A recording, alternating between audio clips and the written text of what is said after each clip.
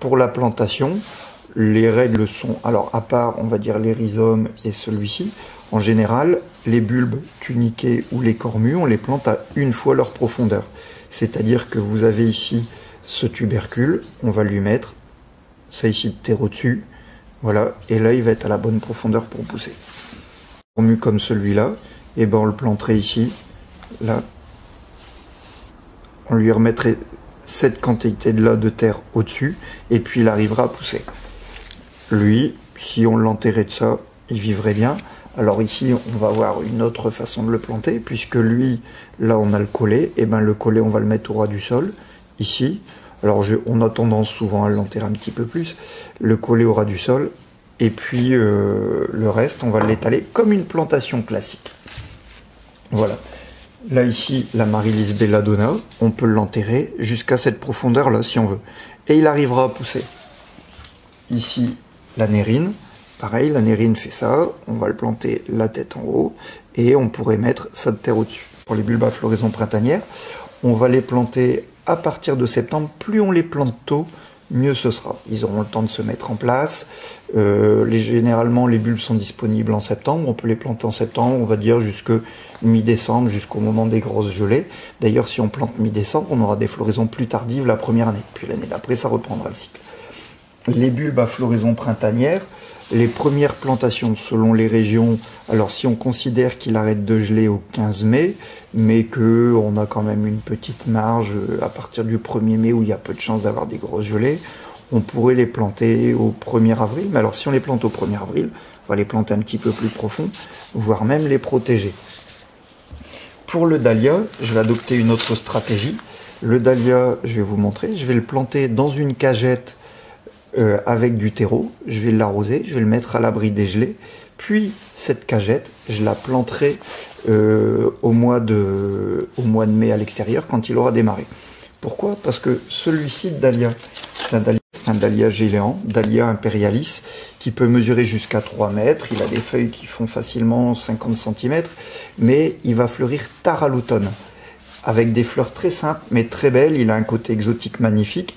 La seule chose, c'est que si je veux avoir des fleurs, il faut que je le démarre très tôt en saison.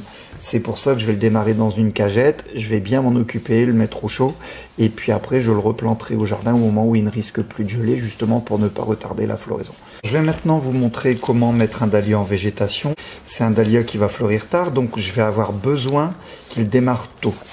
Le deuxième avantage que je pourrais avoir, alors là c'est plus on va dire de la production de l'amateur, c'est que ici il va démarrer, et si je tire une bouture ici, à l'automne, cette bouture, une fois qu'elle aura reprise, j'aurai une nouvelle pousse, j'aurai un nouveau pied avec des rhizomes. J'ai un tubercule qui est propre, j'ai enlevé toutes les racines cassées, abîmées, ce qu'on appelle l'habillage des racines. J'ai fait mon habillage, encore une, je le maintiens droit, et puis tout simplement, je vais verser du terreau dessus.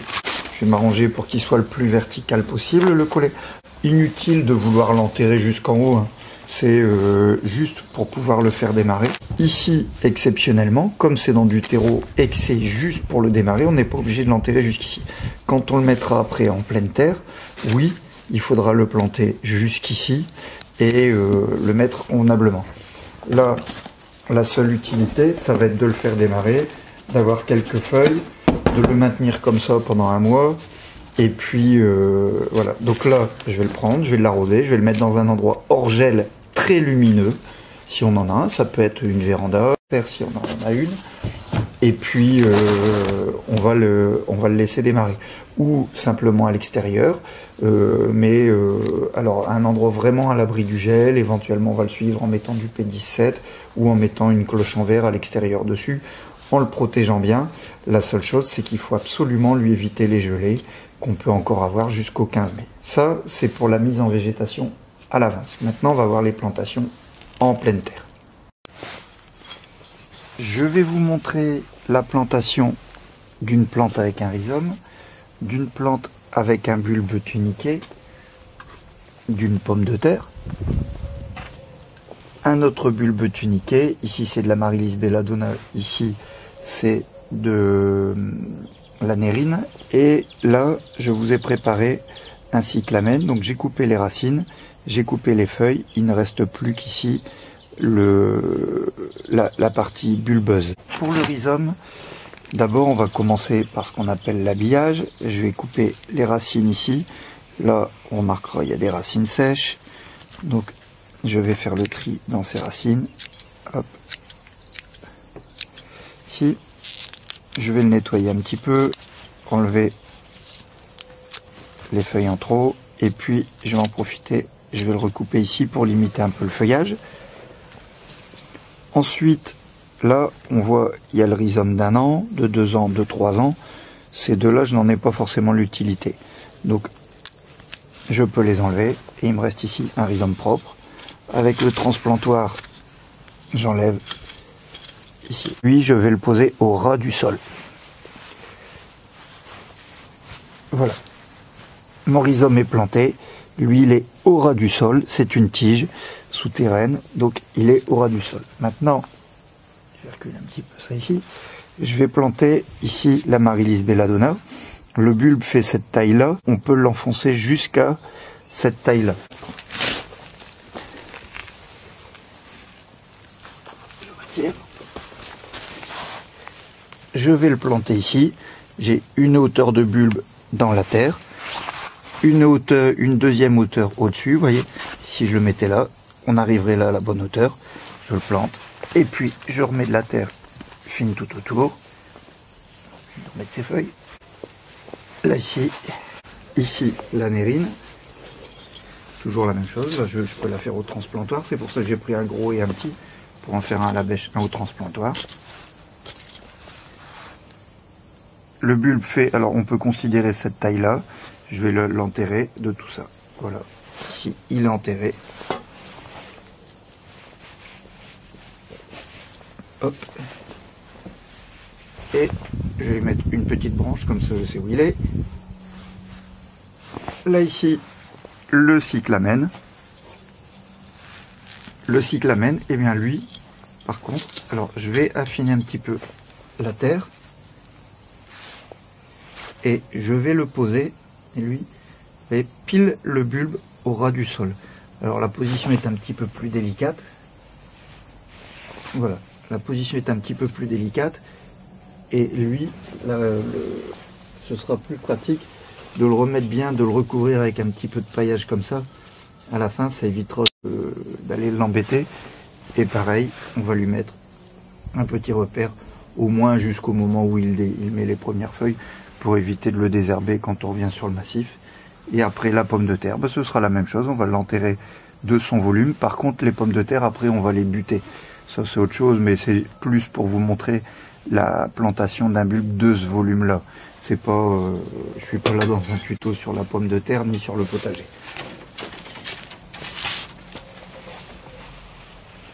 Voilà.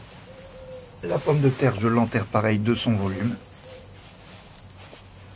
Je remets la terre dessus, finement.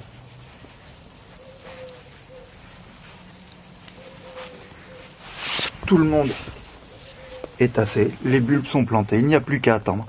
Alors pour les bulbes à floraison printanière pour les bulbes à floraison printanière, on va les laisser toute l'année en général dans le sol, on n'y touche pas.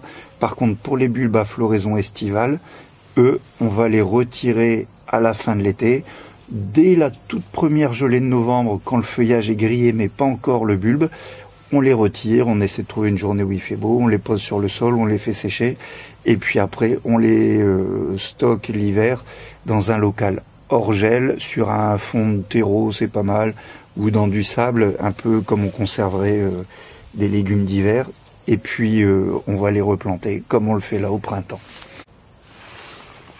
Ici, je vais vous montrer comment planter plusieurs bulbes identiques en même temps pour faire une tâche. On va évidemment pas prendre le transplantoir un petit coup, ça n'aurait pas d'utilité.